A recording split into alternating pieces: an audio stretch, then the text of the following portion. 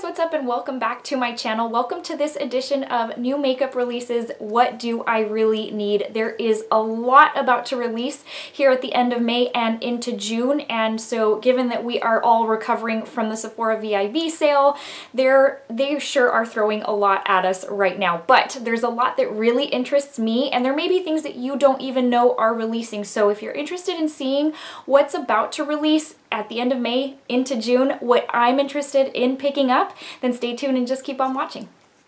Okay, so we're gonna start off with something that I absolutely want to pick up, and I want to pick up all three. It's about to release on May 30th, and they are three new Huda Obsession palettes, the little 9-pan palettes. I love those. I get a ton of use out of them, and I find that the quality of those really is amazing for the price point. Like I said, they are $29 each, and they are neon palettes. So she's coming out with pink neon, orange neon, and green neon. I am a lover of all things neon, so I am going to be picking up all three. Those do release May 30th online at Huda and Sephora, and then June 6th in stores. The packaging looks amazing, the shades look amazing, and I am super excited. And this isn't something that was very, like, they just released this maybe about a week and a half ago, so it was very unexpected, and I am so excited for that. So the next product that I am absolutely going to be picking up the day it releases, and I am really excited about this, and actually I find that Natasha Denona is releasing things a little more frequently here, and it is the Sunrise palette. So I will tell you, the Sunset palette sold out so quickly. I remember I got up super early to be able to place my order, and a couple hours later it was sold out. I don't know if it's going to be the same for this palette, but I do think this is going to be pretty popular given that the Sunset was so popular. This is releasing at Sephora and Beautylish, again, on June 3rd, so if you are interested in that, you may want to look into that same day. But the packaging looks beautiful. It's red packaging, and this has like some purples, and I feel like purple is a big shade right now, given that I see a lot of brands releasing purple. You're going to see another item that's primarily purple here in just a bit, but that does release on the 3rd, and I do want to pick that up. So the next item, you're going to find that this listing is a lot of things that I want to pick up or have already picked up. June is just, June is just a good month for releases. So the next one is by Colourpop, and you guys know that Colourpop releases things left and right. It's like they've released something and then not even a couple of days have gone by and they release something else. I am okay with that because I love the brand and I love this palette series even more. It's their monochromatic palette series. I have all of them in the lineup. And just a couple of days ago, they released the Blue Moon palette. So they had released the main Squeeze palette a couple of weeks ago. It was the Watermelon, primarily Reds palette, and I love that palette so much. I've gotten a lot of great use out of it, and quite frankly, when I've gone to Sephora, the employees have asked me what I'm wearing on my eyes, and it's crazy to tell them that it's just a $12 palette that I'm wearing. But blues also seem to be kind of the trend right now, and they did say that blues was one of their most requested in the monochromatic lineup, so they did release the Blue Moon palette. It looks beautiful, and I already placed my order to pick that up. I'm super excited about this one, and this was a definite yes for me. Let's move on, and this is a summer collection by Marc Jacobs. So of course a couple of years ago everyone went crazy about the summer collection because that's when Marc Jacobs released the Tantastic bronzer, which is that coconut bronzer that everybody knows and loves. Well, they're actually coming out with a summer collection in which 2 out of the 3 pieces are a little more suited for deeper skin tones, which I think is a great idea because Tantastic, I don't think it's suitable for all, and then the Dew drops, anyways, the highlighter or the luminous highlighting drops, I can't remember, the coconut ones, I do have those, but those are more of like a champagne gold, and so they are actually releasing a undercover blurring coconut face primer. Creates a smooth canvas and extend makeup wear with this blurring primer that looks undetected on all skin tones. It controls shine without drying skin for a fresh, soft, matte finish. The other product is another shade of Omega Bronze. It's a warm, deep shade in the shade Tantalize. And then lastly, they have a new shade of Dewdrops, also in Tantalize. So the bronzer and the highlighting drops kind of go hand in hand. They are a deeper shade, and so it's going to suit more skin tones this go around. So now with these two different shades, you can reach a whole lot of people, which is nice. So I definitely would pass because of my skin tone on those two products. I am also actually going to pass on the primer. I have used the coconut primer, used it up, and it was one of those that I didn't love so much to have to go and repurchase. And I've got a couple of primers that really are high on my list right now. And so those three products are going to be a no-go for me, but I think they're going to appeal to a lot of people. So next up is something that you've probably seen all over the internet, and they are the Jaclyn Cosmetics lipsticks. So she had said back in the day that lipstick would be her first product, but if you watched her reveal video, she did say she has a lot of other things up her sleeve. So I'm pretty certain that this is going to be the first in a wave of releases. I always find when there's a lot of option, like I think she's got 20 different shades, that I find it hard to choose and it becomes a little bit overwhelming, and then I don't want to order anything. But she is going to be doing bundle of trio bundles, I guess you could call them. And one of them is right up my alley. She did say it was consisting of the three shades she uses the most, and it's called the Nude Mood Trio. It will be $45. Each of the 4 sets of trios are $45 each, and they're going to be $18 individually, each lipstick, and those do release on May 30th. So I really have my heart set on that Nude Mood Trio, and I'm hoping that her site doesn't crash. I feel like there's been a lot of advancements in the way of websites really boosting up how much traffic can get through the site, because y'all remember back in the day Mac would get frozen when everyone was trying to buy those limited edition collections. The Morphe site has gotten bogged down with the initial Jaclyn Hill collection. Anyways, so I really hope that it can handle all of that, but that is the one that I would really like to get my hands on. Next up, so I'm not usually if I see a new beauty blender, I'm like, oh, I have to have that one. I don't usually do that because to me, the beauty blender is the beauty blender, and I've got a pink one and I have a backup and I think I'm good.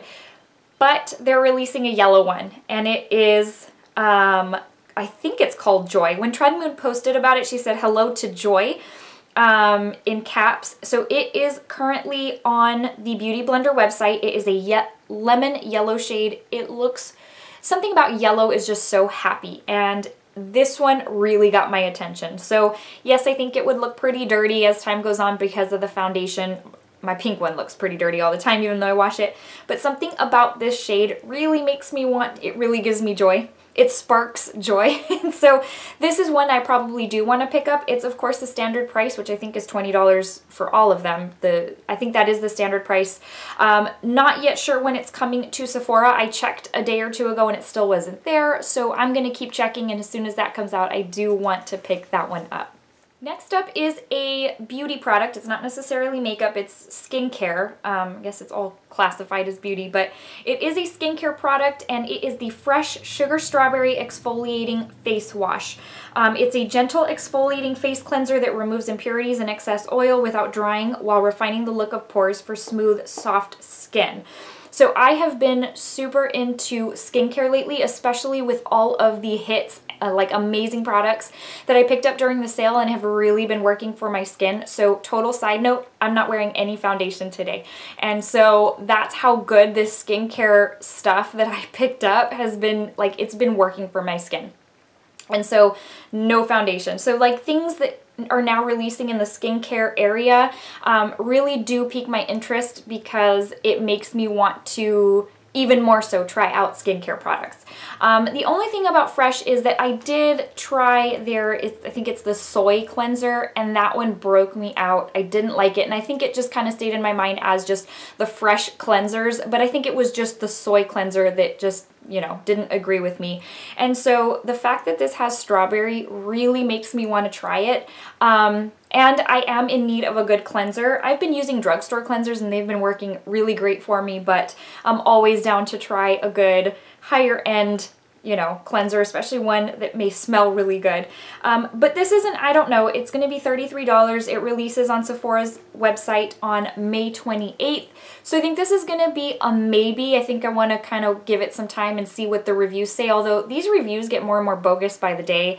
I have gotten to where I don't read the reviews on Sephora anymore because several things. Some of them look like it's the same comment over and over. Some of them will, a lot of them will say, oh, I was provided this product free. Not that you, I guess, I don't know, you can look at it one of two ways, but it's almost like all of the reviews end up being people who were provided the product in order to review.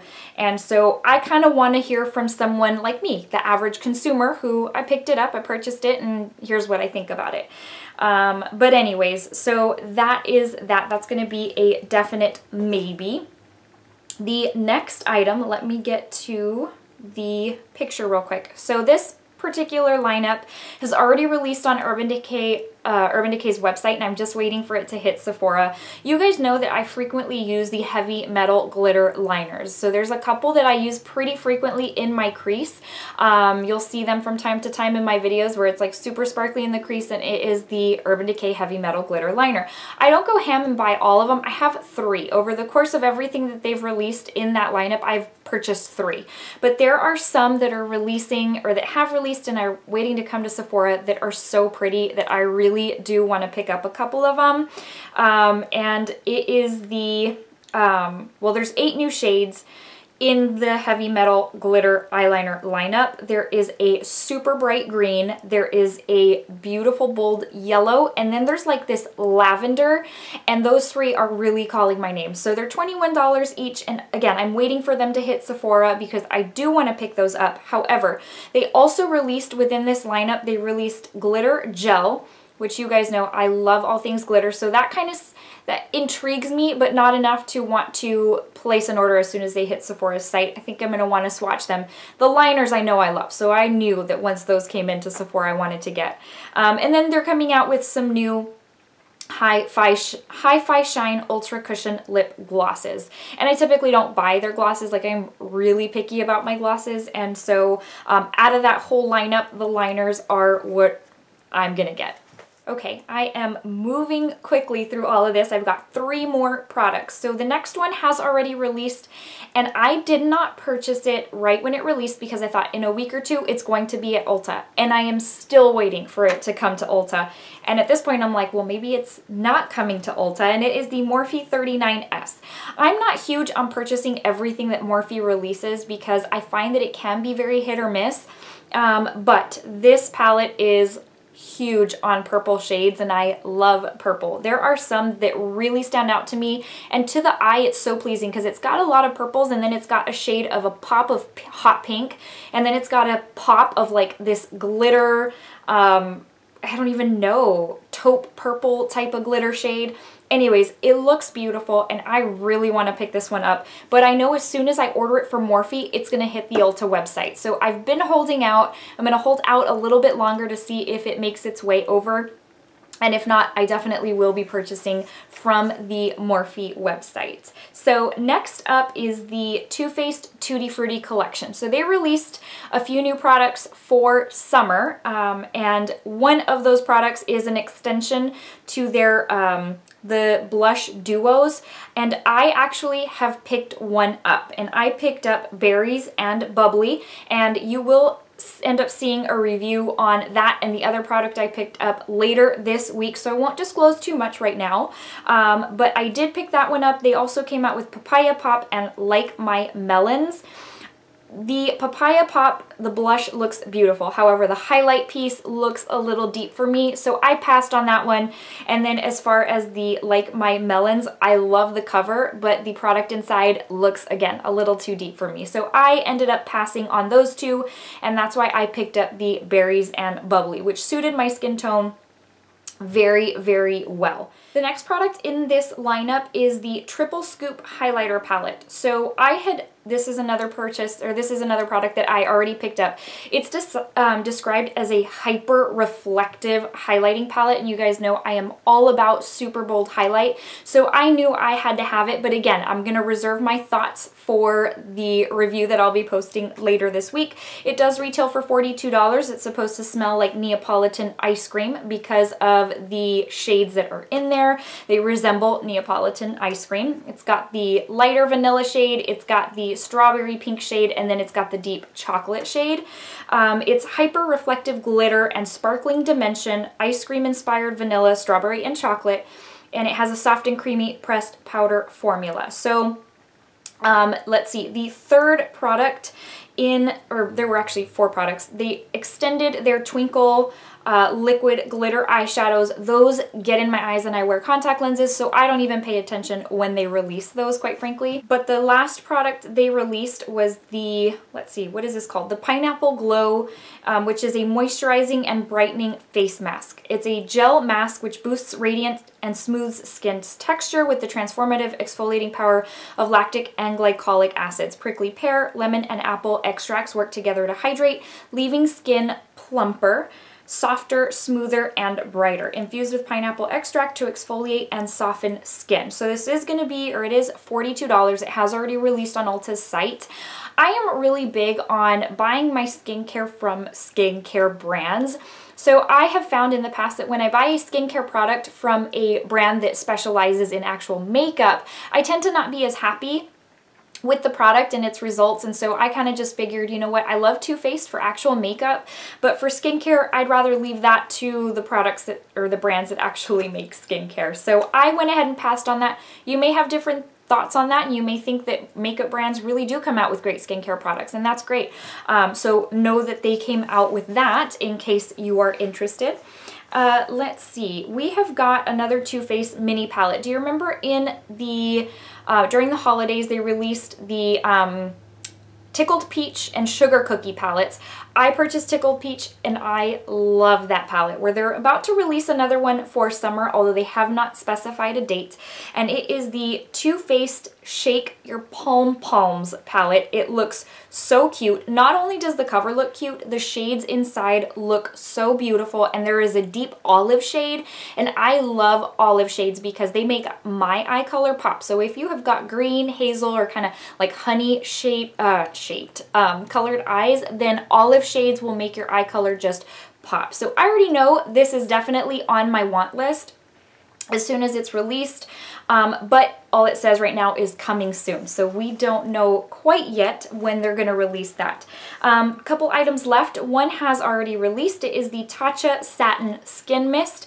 I have really been loving a lot of Tatcha items, and most recently the Dewy cream that I got during the VIB sale has been working wonders for my skin. In addition to what my night skincare routine, I've been putting the Dewy cream on in the mornings and in place of foundation, and not been using any foundation. Then I go in with my blush, my highlight.